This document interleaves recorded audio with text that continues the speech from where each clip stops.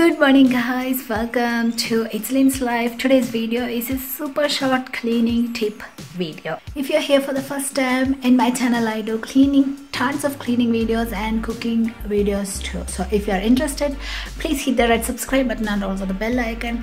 That will help with my channel growth and also gives me lots of motivation to do tons of videos for you guys.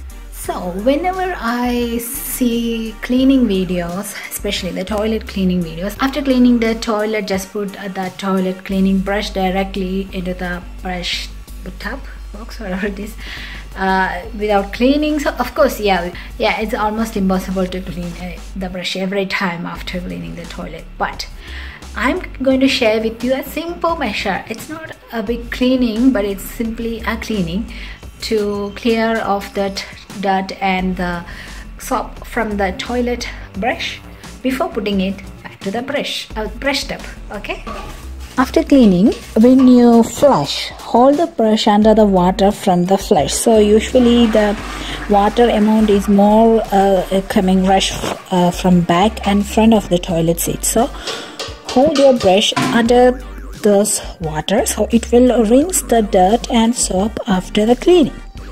I hope you got the point through the video. So just hold your brush under the rushing water from the toilet seat into the toilet. Hold the brush under that water and it is going to rinse the dirt and the soap from the brush. That's it. That's a simple measure to clean the toilet brush without doing much cleaning. So it's better than putting it directly into the brush tub without washing. It's better than that. Just rinse and put it, so you don't have to take it to somewhere or clean. Just use that same flushing water from the toilet. Okay, so if you like this video, give me a thumbs up. I hope you guys will make use of this tip, and I'll see you all in my next video. Until then, it's bye bye. Have a wonderful, great day. Bye. Love you all. Bye.